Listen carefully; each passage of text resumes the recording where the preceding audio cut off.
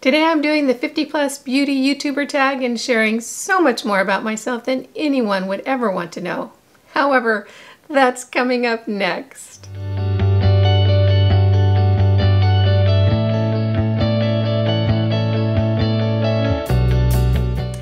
Welcome back, I'm Kimberly. This is Pretty Over 50, where we talk everything makeup, skincare, and style for the over 50 woman.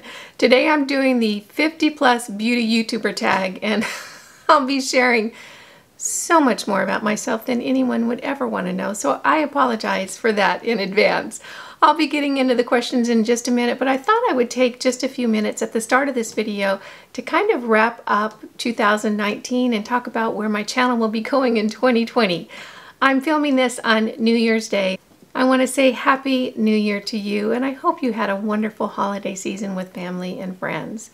I want to thank you first of all for being such a wonderful part of my life. I started YouTube halfway through 2019 and I've already grown to almost 750 subscribers, I think a little bit more, and I just can't believe how many people have stopped by to say hi. And I just want to tell you how appreciative I am and grateful I am for you. This has been quite a fun journey for me, and I plan to continue in 2020 and wanted to let you know kind of the direction that my channel will be going. We've been focusing mostly on makeup for the 50+ woman. That will continue in 2020. I will be adding a lot more emphasis on skincare because I know for me that's been one of the most valuable changes I've made in my personal routine, has made a wonderful difference in my skin, and it will continue on. And I want to share what I've learned and things that I'll be picking up along the way. In addition to makeup and skincare, I'll be adding a lot of fashion and lifestyle for the 50+ woman. I really want to focus on tips and tricks and ideas and suggestions that will help make your life more fun, easier, and more filled with joy. So I hope you'll join me in 2020. If you're new here, welcome. I hope you'll consider subscribing and make sure you hit that notification bell so you don't miss any of my upcoming videos. And if you are interested in makeup, skincare, and style for the over 50 woman, make sure you stop by prettyover50.com, where there's a lot more great information just waiting for you there. With that, let's get into the 50+ YouTuber tag questions. And again, I apologize in advance. If you're still here, I'm surprised. So let's dive in. I was tagged on this by my good friend Robin at Robin's Beauty Over 50, and I'll link her channel down below. She's a wonderful gal, does a great job with makeup, and she's just a lovely soul. So you'll definitely want to go by and check her out. So I've got the questions right here on my phone, and I'll try to be able to read them for you, and we'll jump right in. The first one is, where did you grow up? In the States or abroad? I actually grew up in Northern California, and surprisingly, I graduated from high school with the kids I was in kindergarten with. So I lived in the same house and had the same group of friends and neighbors and that sort of thing all growing up. Sacramento is in Northern California and in the foothills of Northern California, about 2 hours from Lake Tahoe and about an hour and a half from San Francisco. I graduated from high school in 1974. I had just turned 17 a month earlier. I kind of sped through high school. I don't think it was really my cup of tea, so I wanted to skedaddle out of there quickly. I don't have a high school picture. It says to share a picture if you have one. I don't have one. I'd have to dig through boxes to get one. So I looked a whole lot like this, only much, much younger. The next question is, what was the makeup trend when you graduated? Hippie. I was kind of in that whole hippie movement. I wore tie-dyed shirts and long hair parted down the middle, and I wasn't really that much into makeup in high school. I was more into painting and drawing and creative pursuits and kind of being a hippie, so I don't know that I even wore that much makeup. Maybe some lipstick and mascara, but that was about it. Okay, the next question is, what was the hair trend the year you graduated? It was that parted down the middle straight hair thing. You guys remember it, and that was the cool thing. And remember the rat tail comb in your back pocket? I had one of those too. Those were the days, right? The next question is, what was your first car? And my first car was a Pinto, a brown Pinto. Gosh, I thought I was so cool in that car. And it was a stick shift, you know, so I kind of felt like I was really driving. Heaven knows, those cars, I don't even know if they were very safe, but I had a lot of fun in that car and a lot of fun memories. There's also a question about what was the song at your prom, and I don't know, I don't remember. I actually graduated mid-year my senior year, so I didn't really go to prom. I was off into college by then, so I don't even remember what the song was. I can tell you that my music taste in high school was like Simon and Garfunkel and James Taylor and that sort of thing. I wasn't into rock so much. I was just more into folk and country music. The next question is, what was a typical Saturday night when you were a senior in high school? And this is such a funny story. I was an art major and I started drawing and painting when I was really quite young. And I would stay home from parties to work on a painting that I was working on. That's how obsessed with painting I was. So I had this one really close girlfriend, Darla, in high school, and she'd call me up and say, there's a big party Saturday night, and I'd say, you know, I'm not gonna go because I'm working on this painting and I'm really into it. So I don't think I was a whole lot of fun in high school as far as the parties went. The next one is, how did you wear your makeup as a teen? And like I said earlier, I think I just wore mascara and maybe some Bonnie Bell lip gloss or lipstick or whatever. I don't really recall wearing a lot of makeup when I was in high school. I don't even think it was that big of a thing in Northern California. So, oh, you know what? I do remember blue eyeshadow, but I don't think I ever wore it. And remember the really white lipstick? I think some other girls in high school wore that, but I didn't so much. That wasn't a good look on me. So as far as my high school makeup, I think mascara, and that was about it. The next question is, were you always into hair, makeup, beauty, and style?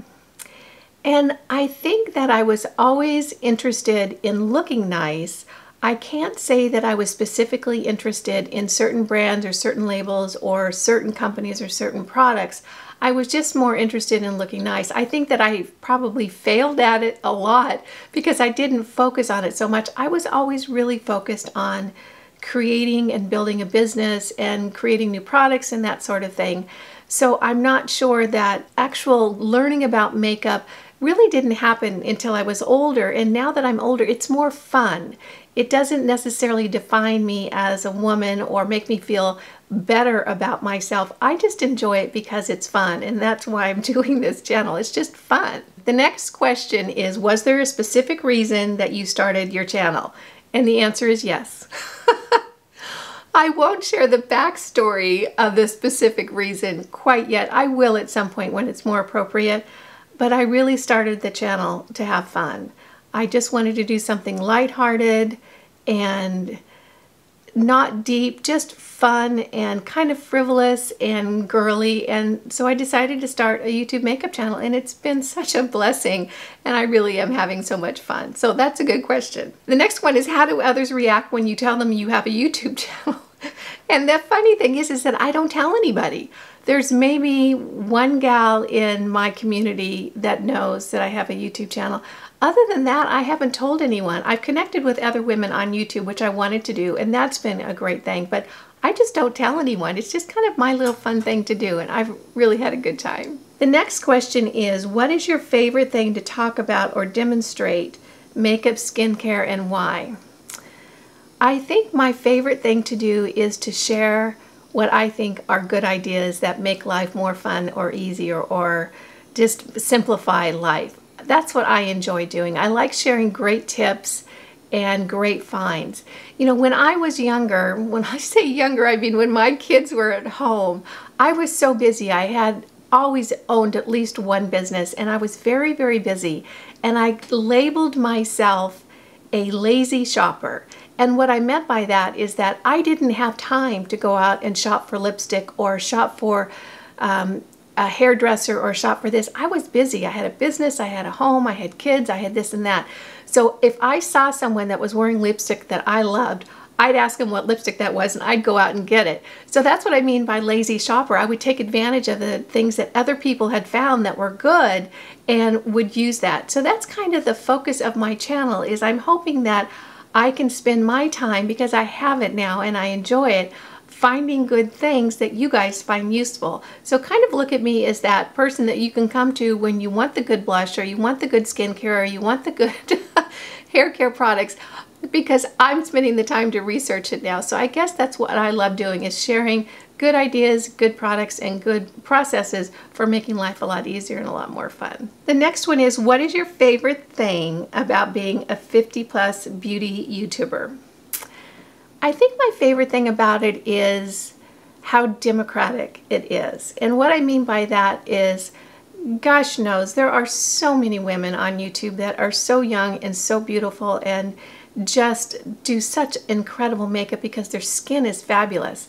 Well, I'm not young and my skin isn't fabulous, but even with that, I'm able to come onto YouTube, share what I've learned, share what I'm doing, share my story, and there are people who are interested in listening and watching, and I find that pleasant because that means that there's other people like me that are connecting with my journey, and I appreciate that.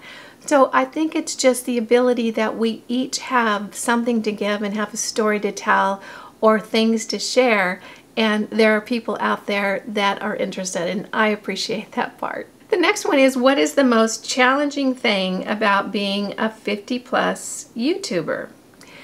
And you know, I'm going to answer this and it's going to feels a little uncomfortable because it's a little bit vulnerable, and it goes back to the fact that I'm not a young woman and my skin is imperfect. I'm 63 years old. Goodness knows, the last thing that I think people would want to do is get on and look at my face.